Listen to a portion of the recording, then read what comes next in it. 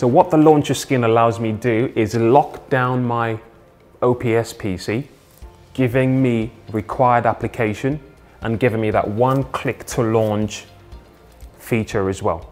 And the nice thing about this launcher skin is I can host multiple applications and they don't have to be specific make. So I can have anything that runs on a PC launched on my skin. And at this point, we see I've got Stage, which is a unified comms applications, running next to Microsoft Teams, which is another VC/UC application, and that alongside Zoom. And we found, based on statistics, that most businesses, though they have one main UC or VC platform that they use, in many instances they use another, even if it's every now and again. This allows you host as many as you need, as well as any other applications that you use that's BC based. It gives you one touch launch, but it also gives you that collaborative experience that the Clevertouch screen offers. To the right of my launcher skin, I have a room calendar assigned, meaning I could very simply invite the room to my meeting, and that would very effectively and simply populate my room calendar with all of my pending meetings. And at this point, you see my meetings are distinguished by the relevant icon. So I've got a Zoom meeting, followed by a Teams meeting, and then another Zoom meeting. And I could very simply launch those calls or those meetings by very simply clicking on the relevant icon. And that gives me that one-touch launch meeting experience. In a case where you've forgotten to add the room calendar to your meeting invite, and you've walked into a meeting space, you've got very little time to start your meeting, what do? Well, this skin allows you log into your personal calendar. You simply just click into login and follow the prompts, and very simply you have your personal calendar available. And at this point, you could easily launch calls from your personal calendar. Again, the calls are distinguished, showing the relevant icon. You see that was a Teams, that was a Zoom, this is a Teams, and I can very simply launch my calls clicking one button. But I also have access to my OneDrive account because the skin integrates with your cloud drive accounts, Dropbox, OneDrive, Google Drive, and you easily can have the content on your cloud drives available in a lockdown environment whilst you're video calling. That way you could open that content, you can populate it from home or populate it remotely. Simply just open up the content and make it available on your video conference call. From a settings standpoint, this skin is password protected because it's a lockdown kiosk skin. But the menu on the settings look very easy on the eye. You can very simply rename your room very easily without having to rewrite any codes.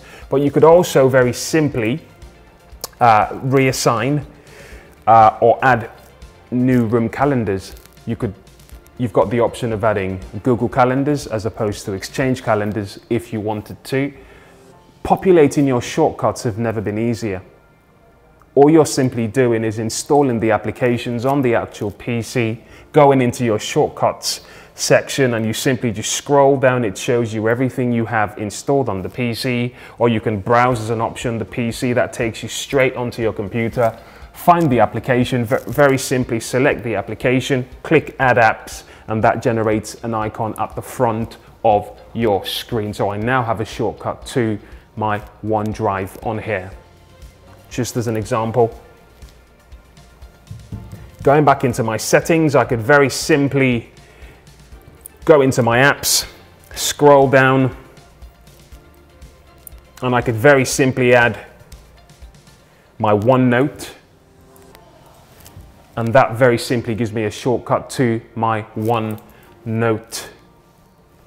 Very quickly, going back into my settings, I could very simply, very easily customize my appearance. I can add a logo, change the background, but my security measures, they could be as bespoke as I'd like them to be. So I could very simply tell the screen, if it does not sense any activity in X amount of minutes or hours, I could tell the screen to completely log anybody logged in from their personal calendars and their cloud drives accounts. I could also tell the screen, I could schedule cleanups.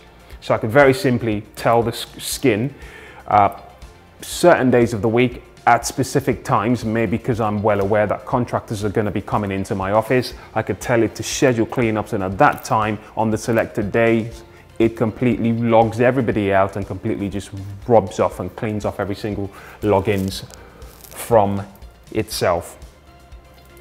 So at the front of the screen, you're also very much able to customize or select specific speaker and microphone outputs.